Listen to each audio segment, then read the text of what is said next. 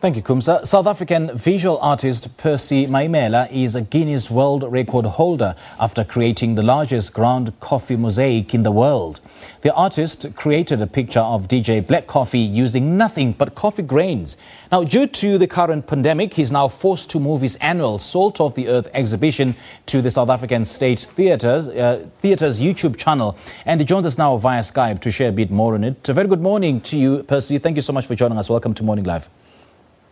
Morning, my brother. How are you? I'm great, man. It's a pleasure having you on the show. First of all, how has exhibiting your work online helped you tap into the international market and expand your brand? So normally we do like physical shows, and only a few people who are close by, they can come and view the show.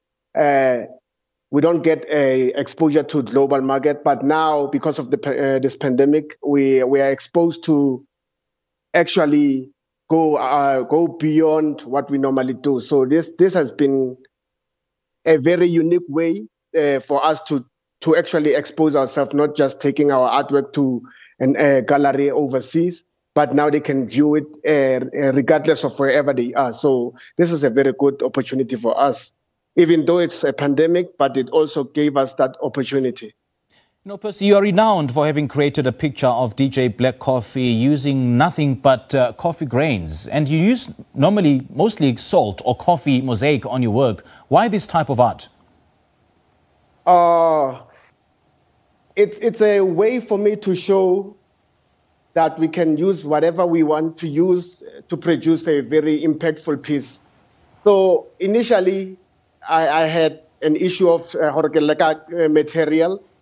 But then later on, I realized that if I can use whatever is around me, then this can be an impact. So I'll take this salt here, 10 rand, and then make an artwork that was most touching to someone who's like viewing the artwork. I mean, it is totally unbelievable that you can use salt, you can use coffee. No paintbrush, no pencil, no lead, nothing but salt and coffee.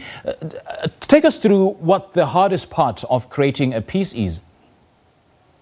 So the hardest part of creating a piece is actually conceptualizing, like seeing the end result before you even start. Because the whole process after you envision the whole thing, then it's easy, man. But just thinking, how am I going to layer it, and then how going to look for the viewer, because I already know I'm an artist. But thinking how it's going to look for some, the difficult part. And speaking of envisioning, how do you choose a theme? What is it that you look out for? The most capturing thing for portraits, it's actually the eyes.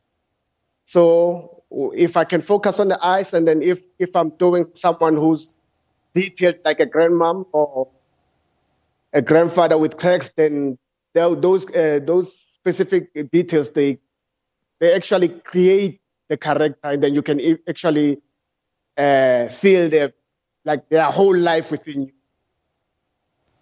And how do you keep it intact? I recently found a way to make them permanent.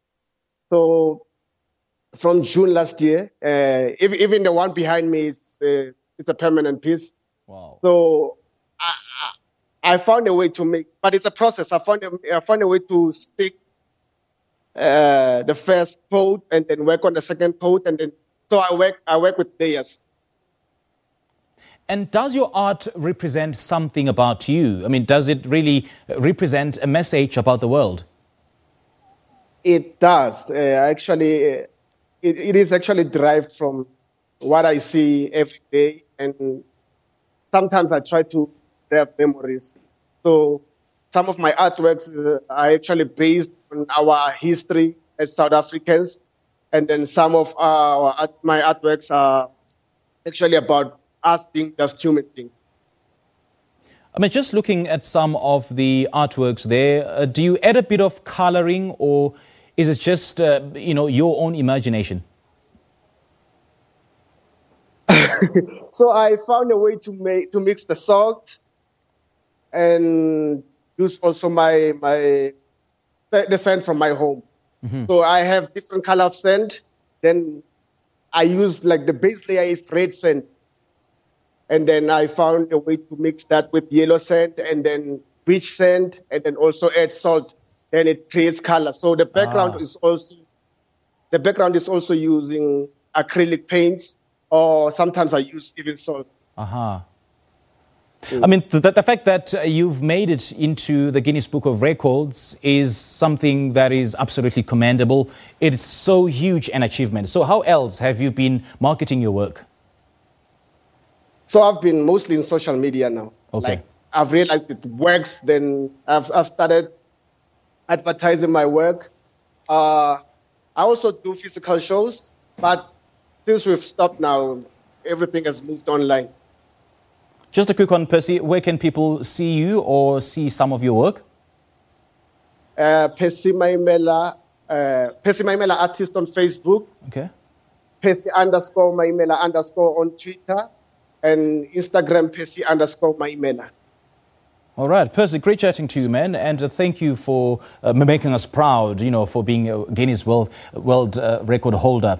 Much appreciated. Been a blessing. Been a blessing. All right, that was visual artist and Guinness World Record holder Percy Maimela just speaking to us on different platforms, that are available in which visual artists can use to exhibit their work.